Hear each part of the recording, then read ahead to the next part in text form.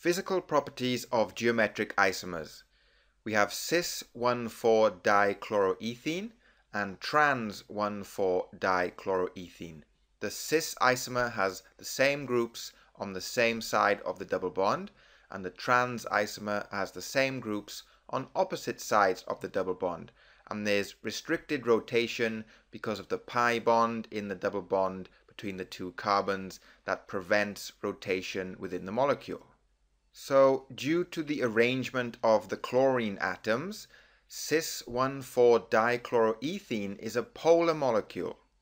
It has a boiling point of 60 degrees centigrade and a melting point of -80 degrees C. Trans-1,4-dichloroethene is a non-polar molecule.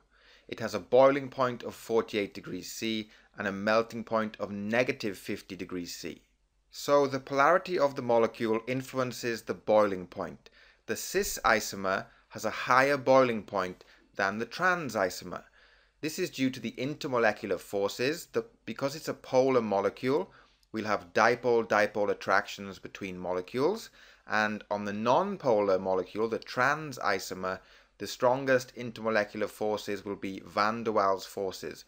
They are weaker than dipole-dipole attractions, so therefore it has a lower boiling point. The symmetry of the molecule influences the melting point. Closely packed molecules have stronger intermolecular forces. If we compare the melting point of the cis and the trans isomer has the higher melting point. The reason for this is the trans isomer has the greater symmetry. Therefore, the molecules are able to pack closely together, and closely packed molecules will have stronger intermolecular forces, therefore a higher melting point. Here's another example. We have cis-butene dioic acid and trans-butene dioic acid. The cis isomer has a melting point of 139 degrees C, and the trans isomer has a melting point of 287 degrees C. And the reason for this, the cis isomer is able to form intramolecular hydrogen bonds.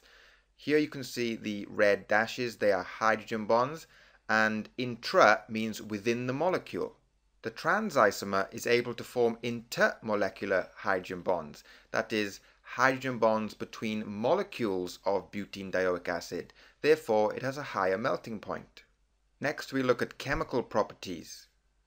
Here we have cis-butene dioic acid, and when you heat it to 160 degrees, you form butene dioic anhydride plus water.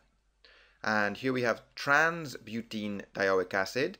When you heat it to 160 degrees, it sublimes. That means it changes from a solid to a gas with no liquid phase, but there's no chemical change.